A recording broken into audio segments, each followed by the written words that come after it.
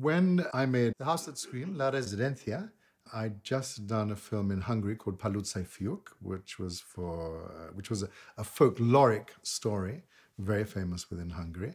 I came back to England and I was immediately sent out to Madrid to film test for Ebañez Serrador for the part of Louis in La Residencia. So I was just doing really that transition between child actor and adolescent, young adult actor. I think I was 15 or 16. I think I was 15. And I remember very much arriving at the studio, and Ebañez Serrador was quite a celebrity as a director then. He had a Hitchcock-type reputation, and the film was a major production for them.